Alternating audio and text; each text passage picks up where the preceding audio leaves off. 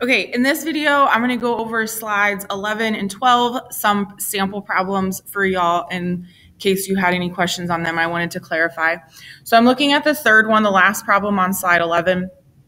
It says, if you have 7 moles of C2H6 and you burn it with 10 moles of O2, who is the limiting reactant? And how many moles of each can you make? Now this problem's a little bit different because the ones that I did in the notes, you had two separate, you had just one reactant. In this problem, you have 2 reactants, okay? So when you do a problem that has 2 reactants in it, just pick a reactant and convert to that reactant. So in this case, I'm going to convert to CO2, moles of CO2, to figure out who the limiting is out of C2H6 or O2. But before I can even do that, I have to balance, okay? So there's 2 carbons here, 1 here, so I'm going to put a 2 here. 6 here, 2 here, so I'm going to put a 3 here.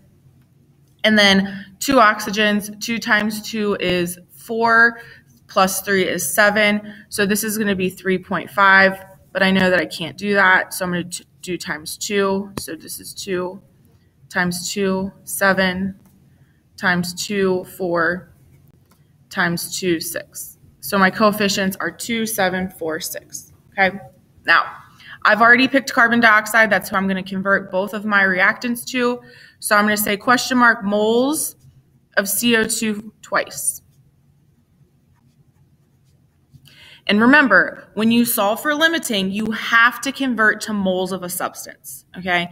Can't go all the way to grams. You have to convert to moles. So the first one is I'm given 7 moles of C2H6. So I'm going to say is equal to 7 moles C2H6.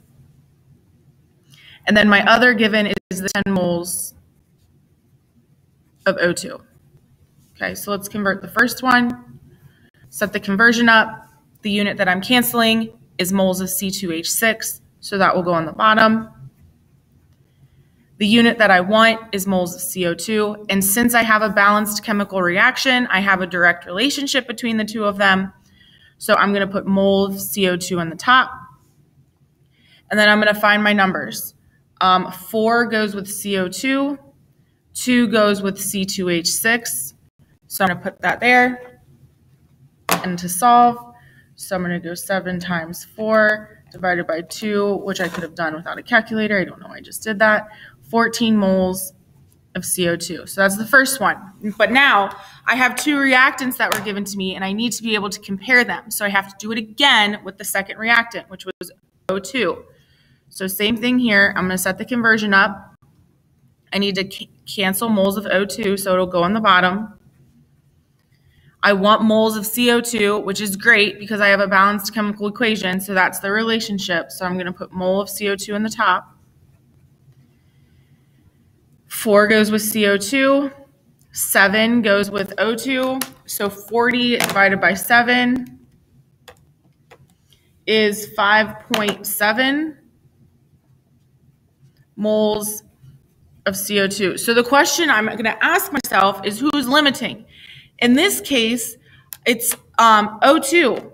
O2 is going to be the limiting reactant.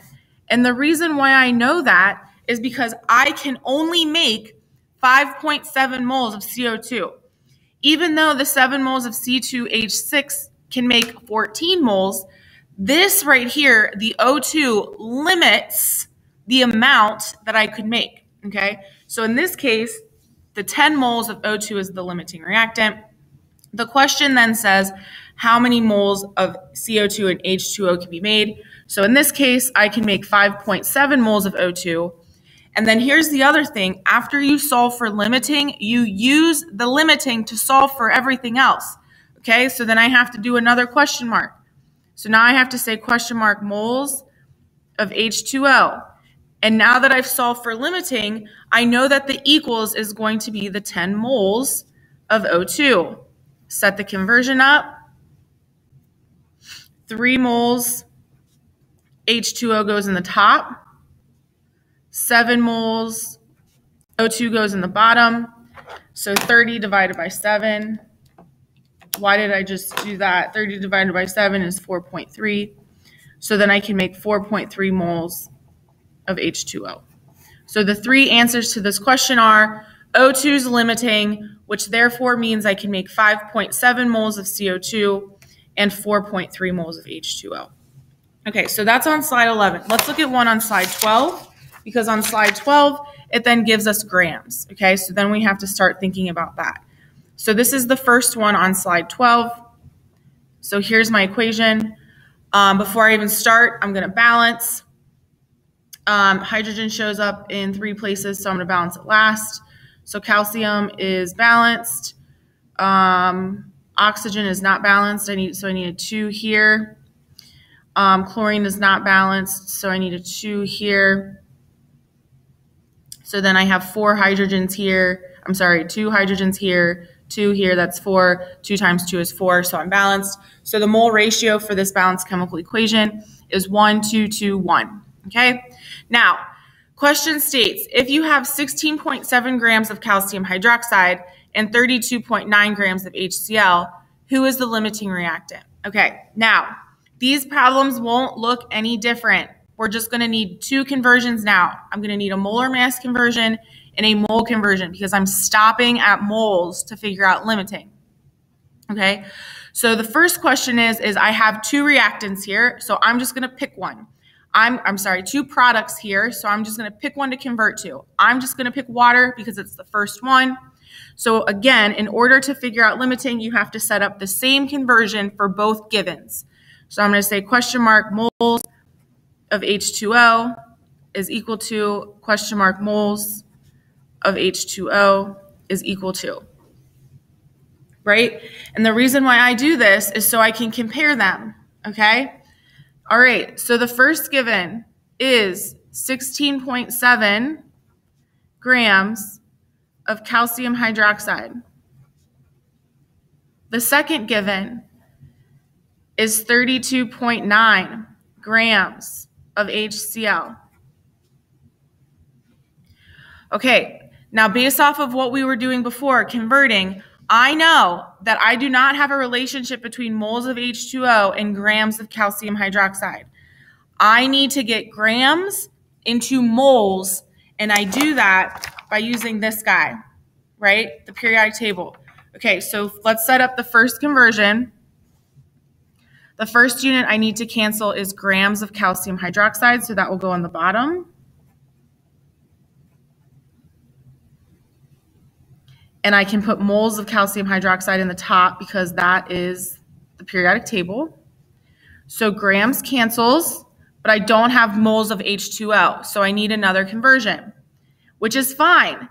So this is our molar mass conversion, and now I can do my mole-to-mole conversion using the chemical reaction. So moles of calcium hydroxide will go on the bottom, and then I can go to water, moles of water. So then moles of calcium hydroxide cancels, and now I have the unit that I want. So let's do numbers. So if this is molar mass, that means the 1 goes with mole, and then I have to calculate its mass. So let's pull this up here. So calcium's right here, it's 40.08. And then I have 2 oxygens, so 2 times 16 plus 1.01 times 2, which is hydrogen. So I'm getting 74.1 grams of calcium hydroxide. And then to get the mole ratio, I look at the balanced chemical equation. So for every 2 moles of H2O, I have 1 mole of calcium hydroxide. So now I can figure out how many moles of water I can create. So I'm going to go 16.7 times 1 divided by 74.1 times 2. I'm getting 0.451 moles of H2O. Okay, but I'm not done, right? I'm not done because I need to compare it. So we're going to do the same thing. Molar mass conversion, so I'm going to need 2 conversions. Molar mass conversion, mole-to-mole conversion, okay? So the first unit I need to get rid of is grams of HCl, moles of HCl, and then I need to cancel moles of HCl. And now I can go to moles of H2O because I have a balanced chemical equation. Okay, same thing. Molar mass, 1 mole. Hydrogen weighs 1.01. Chlorine weighs 35.45. So the mass is 36.46. Mole ratio, balanced chemical equation. For every 2 moles of H2O, I need 2 moles of HCl. So here we go, 32.9 times 1 divided by 36.46, and then times 1 because that's itself. So I'm getting 0.902 moles of H2O. Now the question states, who's limiting? In this problem, you're looking for the smaller amount of product made. So in this case, 0.451 is the smaller amount, which means this calcium hydroxide is the limiting reactant. Okay, it limits how much product I can make. But the question also asks how many moles of H2O and CaCl2 can be made. We know how much H2O can be made. Now we have to figure out how much calcium chloride can be made. So I'm going to say the same thing. Question mark, moles of calcium chloride. Now, I've already figured out who my limiting is, so I'm going to use that to solve for every other problem with this chemical reaction. So I'm going to say is equal to 16.7 grams of calcium hydroxide. Same conversion. For every 1 mole of calcium hydroxide, it weighs 74.1 grams of calcium hydroxide. And then we do our mole to mole ratio. So mole of calcium hydroxide goes in the bottom.